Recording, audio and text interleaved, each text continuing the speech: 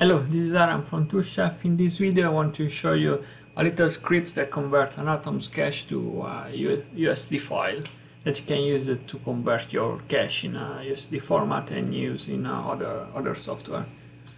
So let's just create a simple simulation.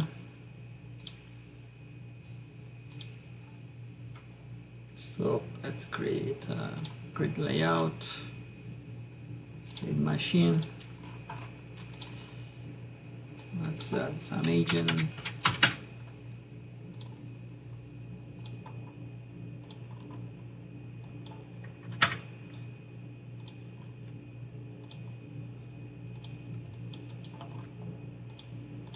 Okay, just simple simulation.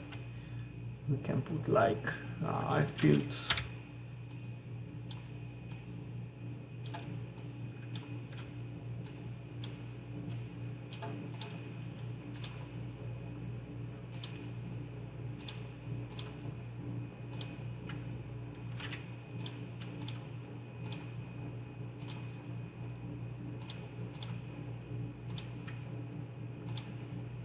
Okay, so just simple simulation.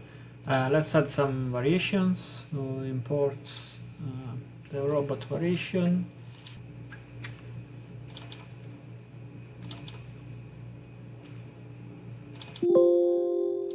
Okay, let's randomize.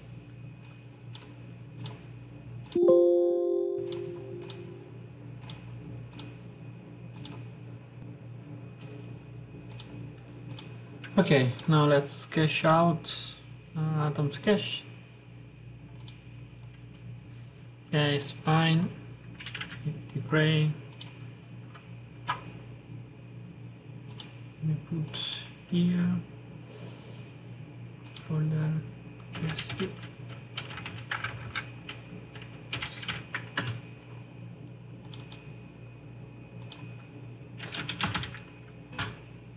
Okay. Now you can use the scripts that you can find on our websites on a blog page about this USD conversion script. So let me just run the script. So you just need to get the cache we just exported, demo USD.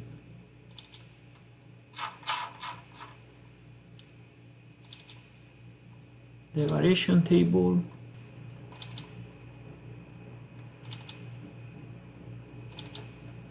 And then the output path.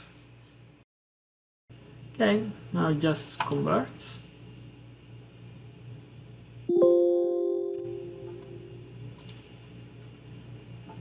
That's it. Now we can see if everything is fine. Cache. Okay, and now just let me open USD view. This is my cache. So as you can find here on top, there are the mesh created from the variation table that you can hide. Here are all the animations, and then there are all the agents with all the reference to the material, the mesh, and the skeleton. Unfortunately, in the last version of USD Viewer, it's not able to display the skinning directly. So if you want to see the skinning here, you need to bake the mesh and the skeleton. So just open the interactive and let's import from Pixar, import USD scale, and then let's bake skeleton. But if you open in Maya or Katana or other Houdini, you don't need to bake because it's automatically supported skinning. So just for the USD viewer for this version of USD. It's fine. And now we have our agents.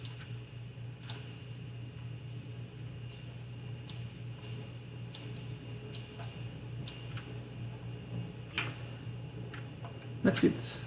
You can edit the Python script if you want. There are a couple of things that is still missing, like the cloud cache and the normal map, a couple of other things, but you can easily edit if you want. If you want to experiment with, you can have a play. Thank you for watching. See ya.